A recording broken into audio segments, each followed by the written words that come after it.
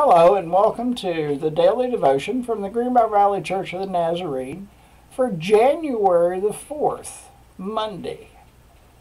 This week our contributing author is Rachel Kuhn from Trip City, Ohio, where she is the pastor of Trip City Church of the Nazarene.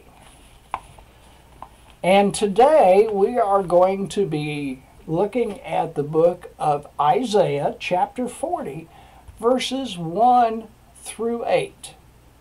And here is the word of the Lord.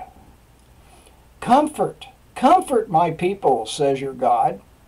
Speak tenderly to Jerusalem and proclaim her that her hard service has been completed, that her sin has been paid for, that she has received from the Lord's hand double for all her sins.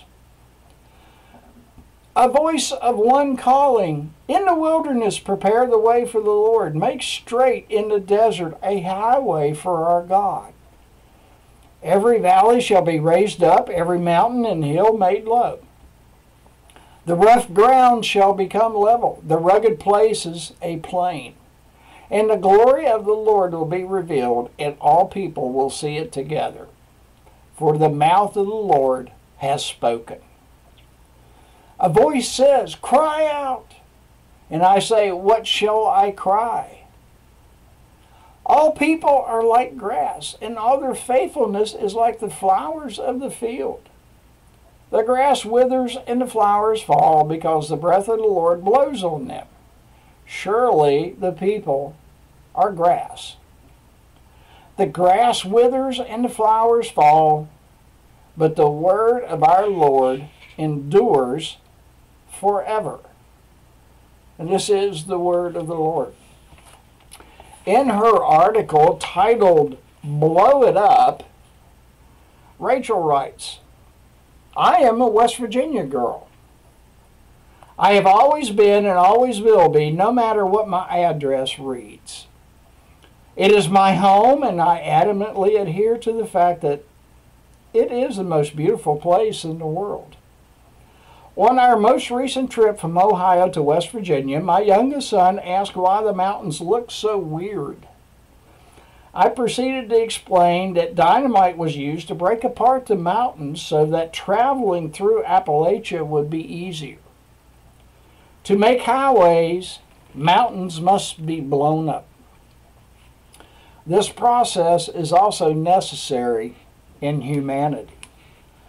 The prophecy of Isaiah was fulfilled through the work of John the Baptist. John was the harbinger, preparing the way for the royal King Jesus. By calling people to repentance, he was declaring the mountain of sin and death in your life needs to be blown up. Get ready, the King is on his way. It is possible that there are mountains in your life that need some dynamite to work to make a way for all that the King wants to do in your life. Allow God to search your heart and do the work that needs to be done. The hymn is Jesus Paid It All by Elvina M. Hall. Lord, now indeed I find thy power and thine alone can change the leper's spots and melt the heart of stone. And from 2 Peter chapter 3 verse 9 we read, the Lord is not slow in keeping his promise, as some understand slowness. Instead, he is patient with you, not wanting anyone to perish, but everyone to come to repentance. And this is your daily devotion for Monday, January the 4th.